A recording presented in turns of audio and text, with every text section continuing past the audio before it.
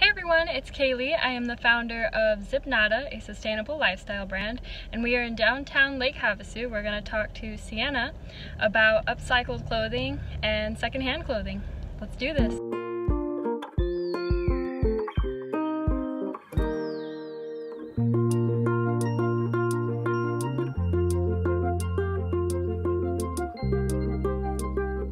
So, I like to upcycle clothes, and I've been sewing for a really long time. So we started with doing shirts. My friend Cheryl does a lot of vintage wear type of clothing, or vintage inspired. So that helps keep it out of the landfills as well. Like this skirt right here, super cute, very vintage leather. You can tell that it's been well worn, but it was headed, you know, they were just gonna toss it.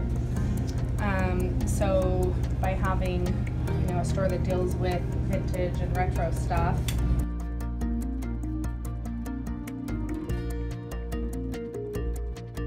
I know some people shy away from it because they feel like it can make them have like a lower class, but in reality it just is helping keep stuff out of the landfill. Like, I do it just because I hate buying new, and I don't like the quality of clothing that's coming out nowadays. So I like going in thrift store shopping and finding the more vintage pieces that are made with cotton instead of polyester. It's like we live in a small town, so our shopping places are limited, so a lot of people are going to wind up with the same clothes.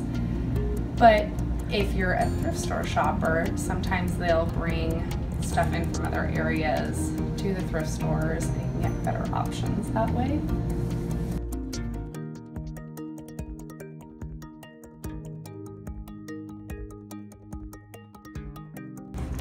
So wedding dresses is another huge thing. People wear them once, spend thousands of dollars on them, and then usually stuff them in a box, and they don't see them again for years.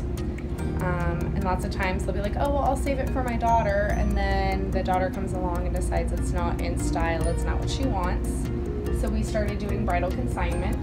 Some of them are new, some of them are used, but it helps keep them, you know, from just being shoved in a box that will then later in 20 years be tossed into the landfill. We also upcycle wedding gowns that are donated and turn them into bereavement gowns for babies, or like bereavement blankets for babies that are born too early or stillborn, or, you know, die early due to some type of medical condition shortly after birth. We also upcycle firefighter turnouts, and we make ring bearer bags that you can attach your rings to. We do the backpacks with them. We make makeup cases. So this helps keep turnouts out of the landfills too. They're only good for 10 years. And once they reach that 10-year mark, then they have to be decommissioned, and they can no longer be used to fight fires. And a lot of times they wind up in landfills as well. So by taking the jackets apart and turning them into something else after they've been properly cleaned, there can still be some use out of them. Our alterations rack for in and out stuff. So this shirt came in, the girl had worn it once and the zipper broke. So we took the zipper bottom out and were able to fix the zipper versus having to replace it. Sometimes you can't fix them and you do have to replace them. So it kind of helps keep stuff out of the landfill if you can get it fixed versus buying new again. So if your zipper breaks in your jeans, it's like 20 bucks to get a new zipper, sometimes 25. And by getting the new zipper, you keep things out of the landfill, so it makes them last longer. Fabric softener is really, really bad for your clothing. It makes the durability of them break down. The crunchy elastic, you pull on something and it goes, that is because fabric softener has been used on the elastic, and it adheres to it in the dryer. And essentially when you break it apart, when you stretch it out, it stays open because it's pushed the little wrinkles in, so to say, on your elastic, and it won't let the elasticity go. So anything with elastic in it, workout clothes that have elastin in them, or spandex or lycra, you should most definitely never use a fabric softener with. because it breaks the fabric down and sticks to it and essentially just melts your elastic together. No scents on them because it usually has like chemicals in it that will break the clothing down.